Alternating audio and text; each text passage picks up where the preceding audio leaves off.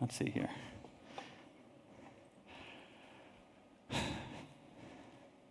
Sorry, it took me a couple minutes. My computer was freaking me out right before this session. It was telling me that it couldn't save my keynote presentation every time I tried to set save. Restarted, we connected up here, and was being very, very, very slow.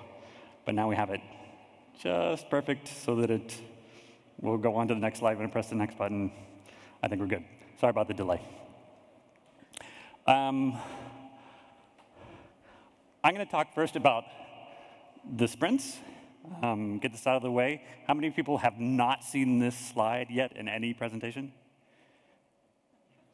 Joseph, jeez. OK. They're awesome, really do come. They're fun. That's enough. My name is John Albin Wilkins. Most people don't know my last name is Wilkins. They just call me John Albin, which is totally fine. It's like Beyonce or Oprah, right? So, anybody who just calls me John Albin, thanks, doing my ego wonders. On Twitter and Drupal.org, I am also John Albin, and I work for Amazy Labs out of the Zurich office. I've worked there for about a year, and it's been a lot of fun. And in fact, we're hiring. So you can go to that URL, or even better yet, there's an Amazy Labs lounge right next to the Amazy I/O booth. You'll see lounge with lockers and stuff, and you can come talk to somebody there. I got to start this session with a couple of disclaimers. Right? So the first is that there are lots of JavaScript examples, but don't panic. I'm not going to be teaching you JavaScript. You don't have to understand all the syntax. We're just concerned about the concepts behind the JavaScript, right? And the second disclaimer is, and I can see there's lots of people who are here, this is a beginner session. I've seen a lot of you at a lot of DrupalCons. Really, this is intro to theming, but with a CSS-in-JS twist to it. And lastly, if you really are a beginner, I'm going to be going fast, but there's going to be lots of URLs. Typically when you come to a DrupalCon, you just get hit with this wave of information. There will be lots of URLs. You can come back, look at the slides, and go, oh, OK, and then find the documentation for the stuff that we talk about today. And unfortunately, there are no funny Morton slides, so if you're here for that, not today. So this session is essentially building components in Drupal. I've given this session a few times before, but I decided to do it from a different angle. Usually, I talk about the problems that we encounter as doing Drupal themes, and that necessitates that we're sort of talking about an intermediate level, right? Because you have to have done a lot of Drupal theming before you understand the pains of Drupal theming. So today, I'm going to be talking about the CSS-in-JS world that the JavaScript community is using a lot. And that will be our sort of touch point for problems doing any sort of front-end development. And then we'll be talking about those concepts inside Drupal, and then how to do them in a better, more efficient way inside Drupal 8. So CSS-in-JS. This is a sort of unique term. You might ask, why CSS inside the JavaScript? It turns out that this was a concept that they came up with because they were already doing HTML inside JavaScript. React popularized this thing called JSX, which is sort of pseudo HTML, which they stick directly inside their JS files. And it was so very natural for them to basically do CSS and HTML inside JavaScript. Right? So the very simple, basic way that you could extend this idea into Drupal is CSS and HTML and JavaScript in PHP. We're not going to be doing that.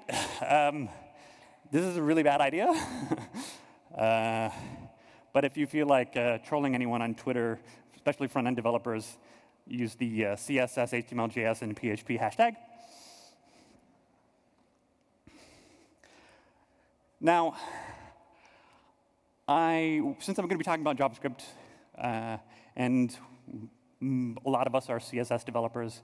I wanted to get sort of a persona, right, for the typical JavaScript developer and the typical CSS developer, so you sort of understand their mindset, right? So here's the typical JavaScript developer. Evilly planning to get rid of all of your CSS and put it inside his JavaScript. And then the typical CSS developer.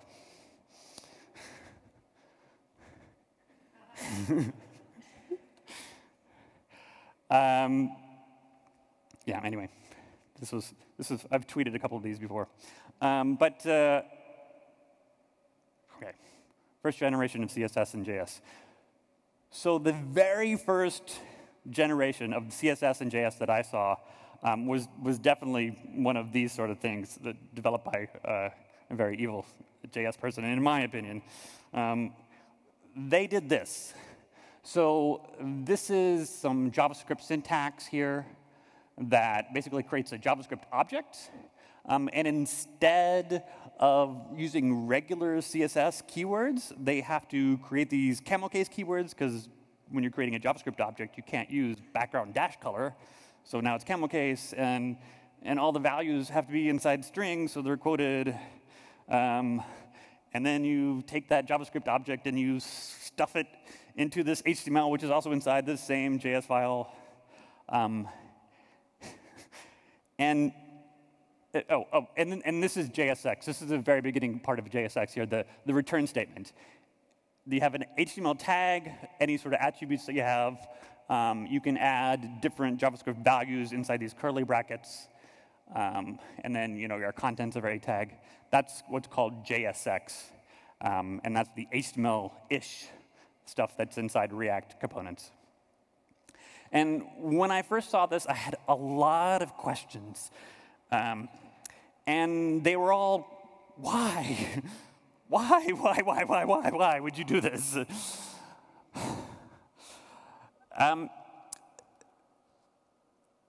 This generates inline CSS as a styles attribute. And it's just a really bad idea. I would talk to JavaScript developers and be like, but you can't do media queries, right? And they were like, oh, well, it's just JavaScript. We'll just check the window width inside JavaScript and then change the CSS. No problem. You can't use before and after attributes. And they're like, we'll just add real DOM elements inside our components. And yet, despite how crazy this seems to be, we can actually learn something. So, first lessons learned. Let's look at separations of concerns. This is a concept in computer science, and one that we've been applying to the web for probably like 20 years almost. And the idea here, traditionally, is that you separate the concerns in order to make sure that these things are independent and are easier to maintain and to build. And we've traditionally thought of it as having our behavior inside JavaScript files, our design inside CSS files, and our content and structure inside HTML. But this separation is quite flimsy because the HTML has classes in it, right, for the CSS. So if you ever want to change the design, you have to change the classes, which means you need to change the HTML. And same with the JavaScript. There's IDs and data attributes, and those things also need to be changed in the HTML whenever you need to change how the JavaScript works, right? So back when we were first sort of considering these, in 2003, a very famous website was created called the CSS Zen Garden. And it tried to solve this separation of concerns idea by using what I call content semantics for the CSS class names. And what do I mean by that? Class name semantics. So semantics just means some sort of meaning, right? And if we compare a content semantic versus a design semantic, what I really mean is that I'm creating a class name that is article-link for content semantics and a green button for design semantics. And that is literally describing what it is versus what it looks like. Right? So you can create any class name that you want. I mean, semantics just means some sort of meaning, and the CSS-in Garden decided that it was going to use content semantics and describe what each chunk of HTML was. And that would allow you to change the design without having to change any of the class names, because the class names were tied to what kind of HTML it was, essentially, what kind of content was inside that HTML. So you would look at a typical the CSS-in Garden site had one set of HTML, and then it had like 218 variations, different CSS files that you could apply to this one set of HTML. And it was very influential because it got people to actually start using CSS and thinking about it in a new way compared to the super old table-based background colors inline way that we used to build websites. And you can see all these classes are using the class names describe the content, the structure of the HTML, and not the design, which meant that you could change the design from this to this to this just by changing the CSS file that was actually attached to it. And it was highly influential. And the reason why I'm talking about it, of course, is that the Drupal code base was sort of based off this idea. And the Zen theme was actually named in honor of the CSS Zen Garden. I'm going to grab some water because, whew.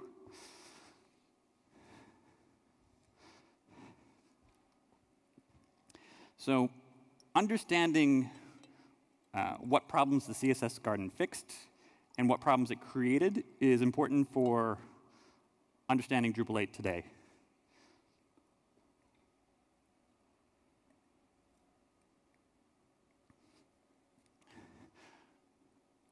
So the CSS Garden, just like the code base of Drupal, has its CSS separate from the HTML.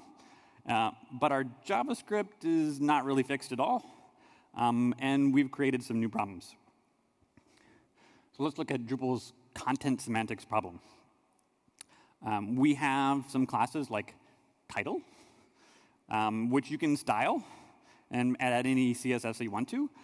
But if you want to have slightly different styling for a title, if it's a block title, that means that you have to add context or add additional selectors to your rule set in order to do new CSS. A lot of times you're like turning off CSS properties in this new rule set. And then because title is used in a lot of different places, you may end up adding more rules. And so this would be styling the node titles. And if you wanted to have one change on one particular page, that means you had to add more and more CSS selectors to your rule sets. And there's a very specific term for this in the front-end developer community, and it is called CSS specificity wars, where you have to continually add more and more or higher and higher specificity to your rule sets in order to make CSS changes. And this leads to just longer and longer rule sets and more brittle style sheets, and it becomes really hard to maintain. So let's jump back to this first lessons learned. By the way, I've stole the content of this slide from Cristiano Rostelli, who came up with this original content. It's fantastic. That's the URL for his slide presentation. So compared to the traditional way of thinking about separation concerns, what are the CSS and JavaScript, like even that inline CSS, what is it trying to accomplish? It's still trying to think about separation concerns, but it's thinking about it in a completely different way. Now, we have a component, a button. The concern is I want to style this button. I want it to have a certain interaction. I want it to do something. I want it to have this content. This is a button. That is my concern. And it can have HTML and CSS and JavaScript in it. It doesn't matter that they're separate technologies. The concern isn't the technologies. The concern is the thing you're trying to accomplish. And for a component like button, it's like, I want to press a button. Same thing with modals, medias, putting an image with like a caption on it. This is how that very first CSS and JavaScript project was trying to solve this separation of concerns. And this was very influential, even though most CSS developers who looked at that original CSS-in-JS hated it. They couldn't figure this out. I didn't either. But this was the idea behind what they were doing. So those of you who are new to component-based design, let's go through a couple concrete examples of what I mean by components. So on this website, we can draw a box around like this and say, this is a component. This is my header. It has some navigation in there. I'm only concerned about styling the header. I'm concerned about styling the links, maybe doing JavaScript interactions for the menu that pops out. That is a single component. This is also can be a component. It's the main article. It has image. It has some taxonomy terms here, little teaser text. We create a chunk of design that includes some HTML and any JavaScript that's needed. Here's some more components. This component is actually used twice on the page. You can see here just to the right of it. So the component can be reused. Right? It can also be nested. You can see here that we've used this little red circle inside two different components. Right? And so we can nest different components, and they work just fine. And then the last one here is, this is actually just, its concern is layout. Right? It's doing the layout for 3 columns. And it doesn't actually care what's inside each of these columns.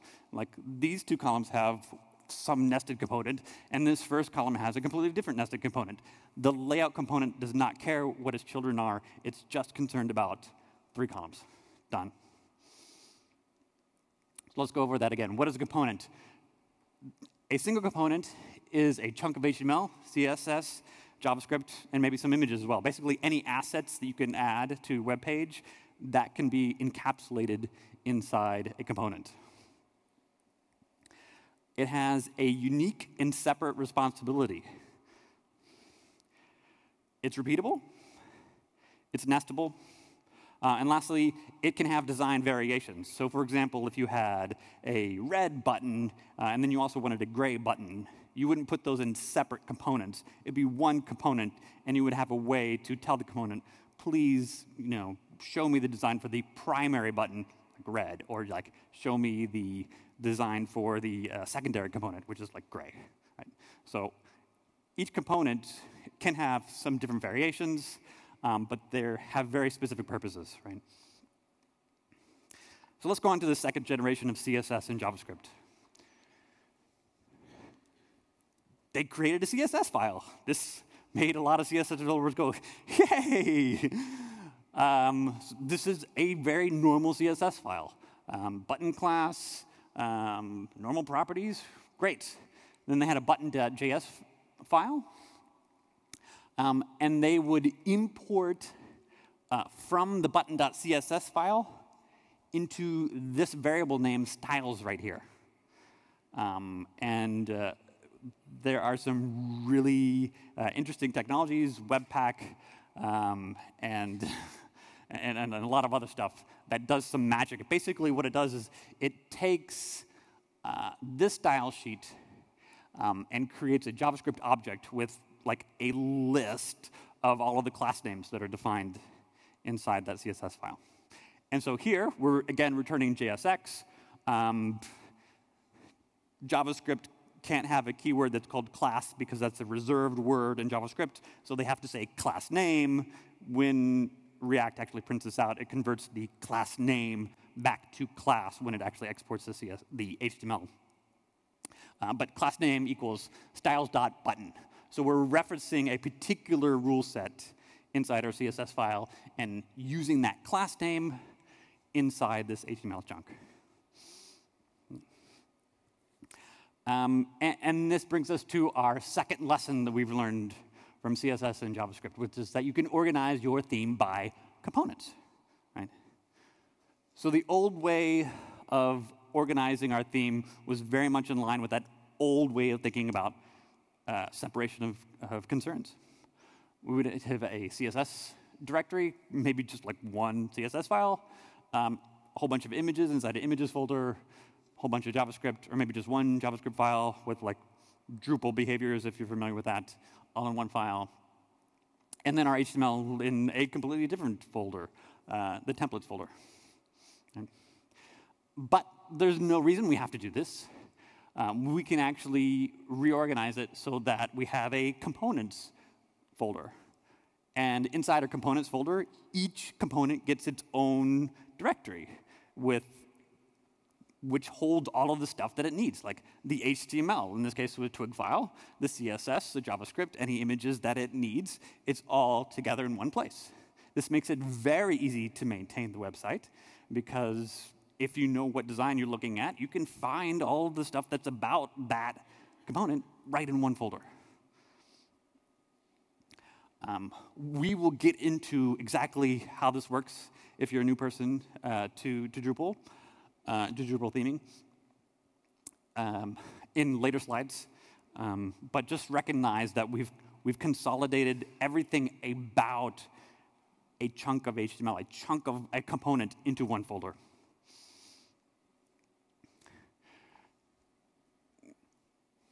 Okay. Third generation of CSS and JavaScript. This is the latest one. This one's going to be a lot harder to describe. Okay. So this is called styled components. And you can see that it still has like regular CSS properties here, but then there's these like weird like backticks around it. And in JavaScript, that basically means it's a string. So we've got a string that has the CSS properties, no class name at all. And then we have this thing that says style.a, and down here we have this style.img. So what this is actually doing is it's creating a JavaScript object that knows when it is used on the page, it's going to be an img tag. It knows it's going to be an a tag. Right?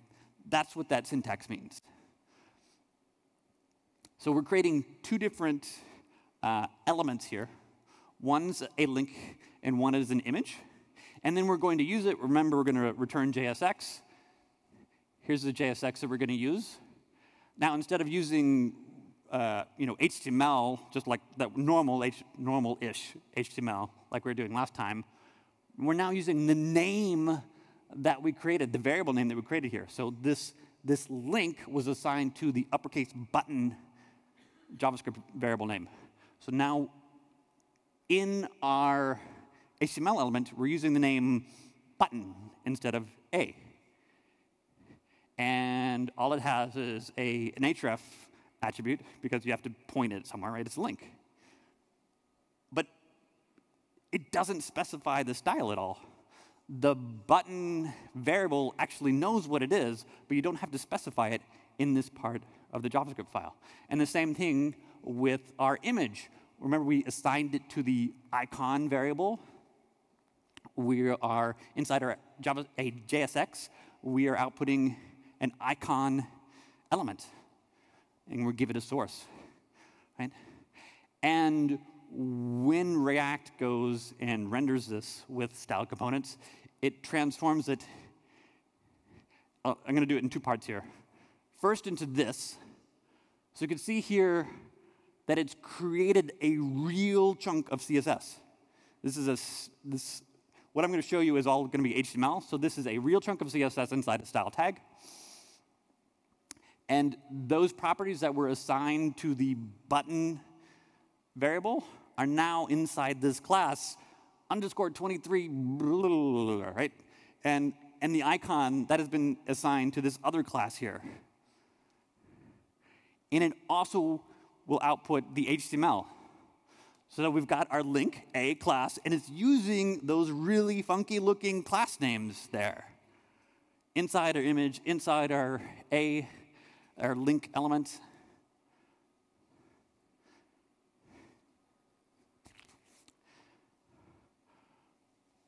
So what's going on here? What it has decided is that if you've ever seen sort of CSS naming conventions, like BEM or SMAX, this is basically saying, I don't care what the class name is. That stuff is too hard for me. I'm just a JavaScript developer. So it's going to create all the class names for the JavaScript developer. This is actually kind of nice. I would like to not have to think about BEM naming conventions. And that's what they did. They've enforced the BEM structure of like having a class for each element inside, each HTML element inside your component. So like the image and the link elements each get their own class name.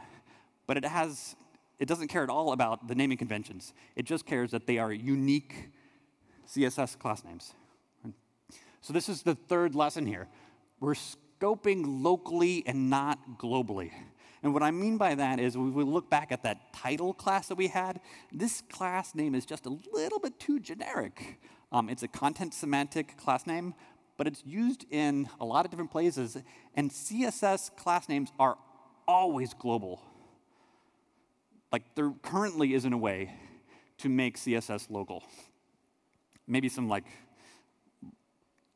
some dev feature inside Chrome or something like that, but not available to production uses of web browsers.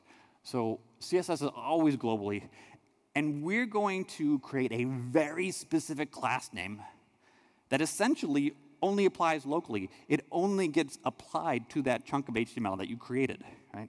So even though technically it's still a global CSS class name, you're never going to get the same class name in all your other components that you use on the page.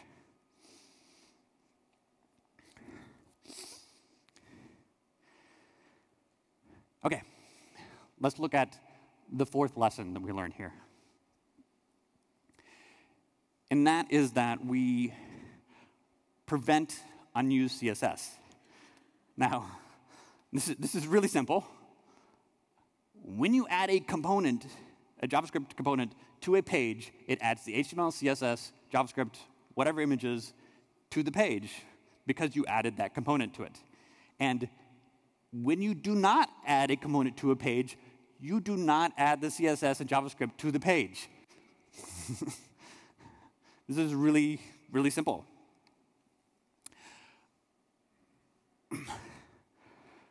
If we look at how Drupal 7 traditionally does a theme, we usually have like one giant CSS file and one giant JS file. And if you like to break your CSS files into smaller chunks, it still will do CSS aggregation and make it into one giant chunk for you.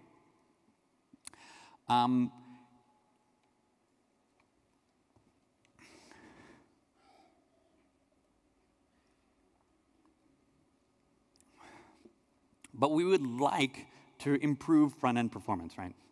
We don't want all the CSS for the entire site loaded on every single page. Ideally, for front-end performance, we would like just the CSS that's actually on the page to load. And it turns out we can do that in Drupal 8. I'm going to go over these in details in later slides, but let me briefly describe how that happens. We're going to add a component CSS and JavaScript in what's called a library that's only used by that component. And then we will add that library from the twig file, which contains our HTML. And that means that when Drupal builds a particular page, it's going to be grabbing these components, which are twig files. And obviously, when it outputs the page, it's only going to have the HTML from the twig files that it grabbed.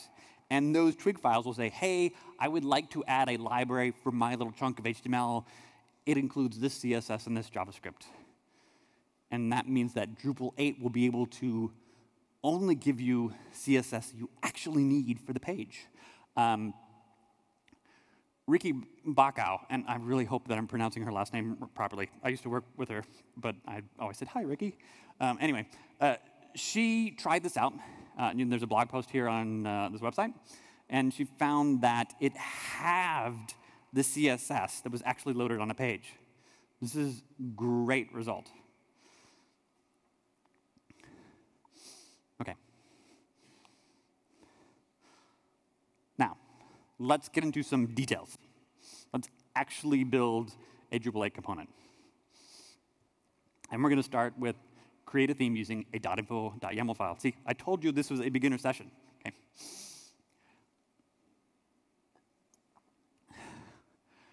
So inside our themes folder, we'll create a oida folder. Yes? OK. oida.info.yaml. YAML file, we specify what the name of our theme is, what kind of Drupal thing this is, which is, it's a theme. Give it a quick description. Tell Drupal that it's compatible with Drupal 8, which is the core line there. Base theme regions, you can read all about that information inside this website. And then let's look at the libraries there. So we're adding one library, which I've called oida/HTML element styles. And this is essentially just like your reset rule or your normalize. You're just trying to add some CSS that styles, that the CSS rule sets in this library will the selectors will just be HTML elements. So like you'll have a P as a selector, and then you'll describe how you want to style paragraphs, right? This library is specified inside the .info.yaml file says load this library on every single page, because we're probably going to need most of it. Right? This is the only thing that I recommend that you load on every single page.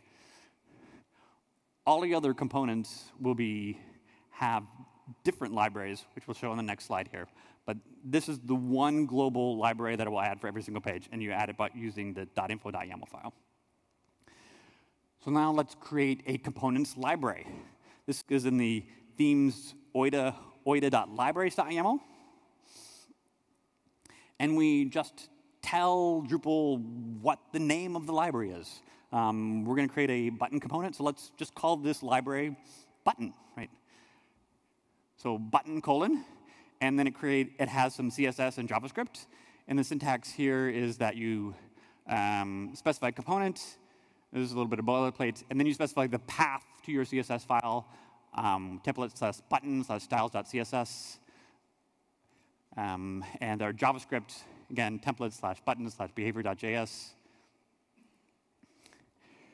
And this will create a library that Drupal will recognize. The full name of it will be oida/button. And talk about why these files are inside a template/button in a second here, because next slide is create a components directory. This is inside Drupal 8's themes directory. We've created an oida directory. Drupal 8 has a rule that it says that all of your HTML.twig files have to go inside a templates folder. There are ways to change that default behavior with extra modules, but I'm just going to talk about what core does for right now. So you have to create a templates folder, because otherwise Drupal won't find any of your twig files. So once we have a templates folder, we'll just start putting our components in there. Create a button folder, add our JavaScript, add our CSS.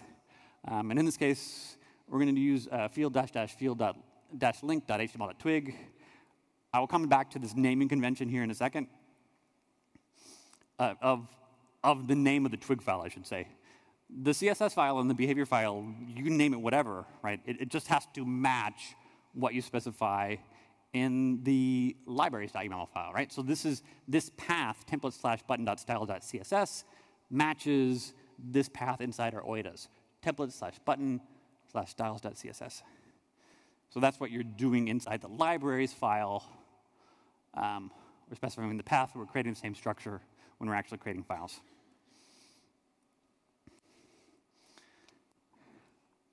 So let's go and create a twig file now. I wish that I had more time to talk about how you pick a particular twig file name. I just don't have time to talk about it. Because I could talk for like half an hour on it. But there is a URL here on twig template naming conventions. It will, inside the Drupal 8 documentation, it will tell you that you should enable twig debugging. This means that you can look at the page source when you have your Drupal site open, and it will print out some HTML comments inside the source that says, by the way, this chunk of HTML is coming from this file, and it'll show you field.html.twig, and then all these other different options you can choose from. We've chosen one of those options, in this case, field-field link. This means as a type, the field that we've added to this particular entity is a link field, and we're adding some HTML to this file. These last 3 lines are straight out of the default field.html.twig file, and the important one here is the very first one here. It says attach library, and then parentheses, oida/button. Now, attach library is a special Drupal 8 function that it is added to Twig that says when we actually grab this Twig file and render it, we also want to attach all the assets that are specified in this library. Right? So remember, we created the library to say add this template/buttons/styles.css file, and also the template/button/behavior.js. So when Drupal sees this line as it's rendering the Twig file, it will also go ahead and add that CSS and that JavaScript file to that particular page that it is creating. And there's more documentation about attached library here.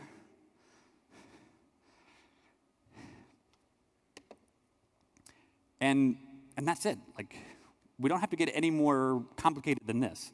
This is a very simple way to do components inside Drupal 8. Last year at DrupalCon New Orleans, I talked about a more advanced way, and it turns out that it's really advanced. It's really hard. I can do it, but I have like a ninja level Drupal theming experience because I've written part of the system. But this is very basic. This is easy for beginners to get a hold of, and I think it's very doable for everybody in the Drupal community. Right?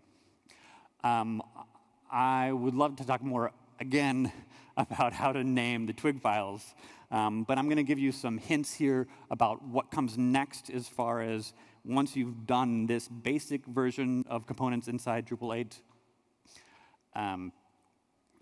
Learn about libraries override in the info.yaml file. Sometimes Drupal adds more CSS than you actually want on a page, and this comes because the classy base theme comes with lots of CSS to be useful. But sometimes when we're trying to create our component, we discover that classy is adding some extra CSS, which we're having to override. And anytime we're trying to override a rule set that Drupal adds by default, it's probably better to just tell Drupal not to add that CSS, and that will make your component CSS much cleaner. So you can learn about that here, override extend. And I'm going to give you one more tip for intermediate level Drupal theming. There was a session yesterday on UI patterns. It has an RC1 release. It is not quite fully baked, but it looks very, very promising. And I am definitely going to be keeping an eye on it. It will solve the weird HTML naming convention thing that I didn't get to talk about, like field-field-link.html.twig. With this module, you would be able to create a button.html.twig file, and then through the UI, tell Drupal, by the way, when you render the link field, please use the button.html.twig file. I like this concept a lot. So definitely, when you're ready for it, check it out. Hopefully, by then, it will have a 1.0 official release instead of just an RC1. So what did you think? So last time I gave a talk, I got one person to fill out the questionnaire, and all they did was complain about my jokes. So can you please at least have 2 people complain about my jokes this time? So thank you. Danke.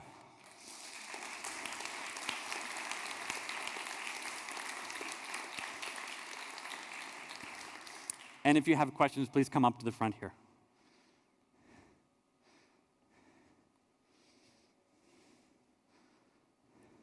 Hi.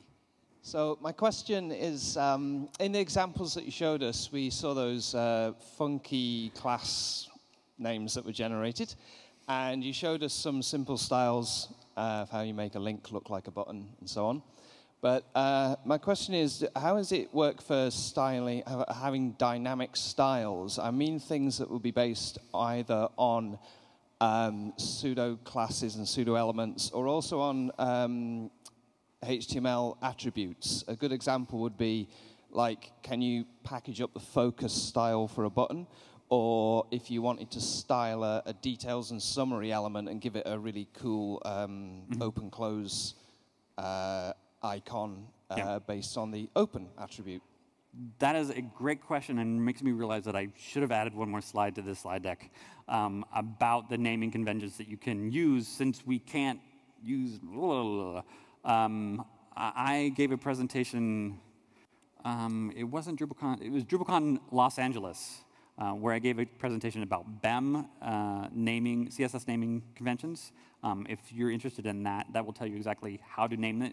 But I would also give the advice, if you don't want to go with BEM, that all you need to do, like, you don't need to stress about it. The important thing is that when you're writing your CSS file for your component, give it a unique class name. It doesn't matter what it is. If your component has multiple HTML elements inside it, each of those HTML elements will likely need its own unique class name. Just make sure it's a unique class name, not used by any other Drupal thing or any other component, and it'll be fine. Like, naming conventions, like the CSS and JavaScript, those naming conventions are blood-curdling, right? So it doesn't matter what it actually is, just as long as they're unique. So when you're creating, when you're creating your CSS file, you can use Sass, or you can use just vanilla CSS, and just like button : after for after. And if you had like an image in your button, you could have button __ icon or something like that. Right. So the thing that will be generated will look like, generated funky class Sorry, are you talking about in JavaScript, or when you're creating it for Drupal? So say you wanted the focus styles for a button to be packaged up in the component. Would you, in your style sheet, you have button - focus like you normally would? Button just : focus, right? This is a normal CSS selector. And if we're talking about Drupal 8. What does it do? Is it generates the CSS and generates 2 styles, or? So in Drupal 8, not the JavaScript, right? Right. OK. So in Drupal 8, that CSS file that you point to inside your libraries.yaml file, that path should be a vanilla CSS file. So if you use CSS, you have to point it at the generated CSS, right?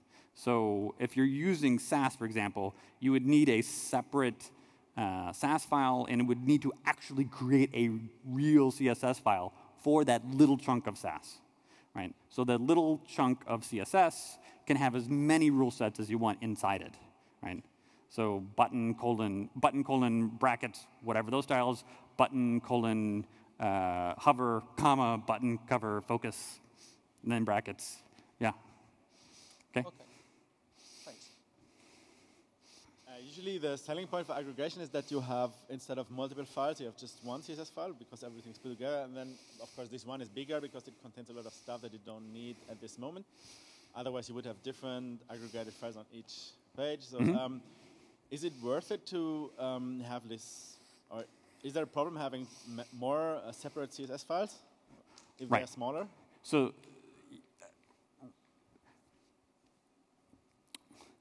So by creating components in this way, you have maximum flexibility on how the aggregated CSS file for a particular page gets generated. Right? The default way that Drupal will do it is just whatever happens to be on this page, that's the CSS that will go into it. And you're absolutely right. Then on a different page, it'll have a slightly different aggregate.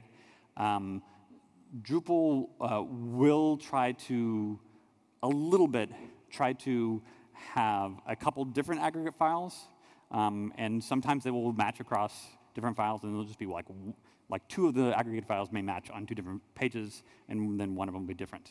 But there is another module called Advanced CSS Aggregator or something like that, that can give you more control over how do you want to how do you want to aggregate your CSS files, because sometimes certain components will naturally be on the same pages together. So you can create like a grouping of components. Like when this one component comes, just give all the CSS and JavaScript for the rest of them too, because they're likely to be on the same page. So you can tell the module, create these groupings of components to make the aggregates more efficient when you're traveling across the website, right? Now, a lot of websites, you'll have like one page hit, right? They'll read a page and then they'll leave. Right? So in that case, you want the least amount of CSS for that one page hit. So, but it totally depends on what kind of user you have on the site. There's no like easy solution for this problem. But definitely this method of specifying little chunks of CSS will give you the flexibility to do more advanced things. Yeah, I was somehow assuming from your session that you are giving up on the aggregation altogether. No, I'm not giving up on it. It's just like... And the advanced is just a lot of, it's quite complicated to configure, I think. Yeah, it's hard to configure and it's hard to strategize these things, but this will give you the flexibility that that's required to do that kind of work. Anything else? I'm going to stick around for another 10, 15 minutes, so if you have more questions that you don't want to be recorded, I'll be right here. Thank you very much.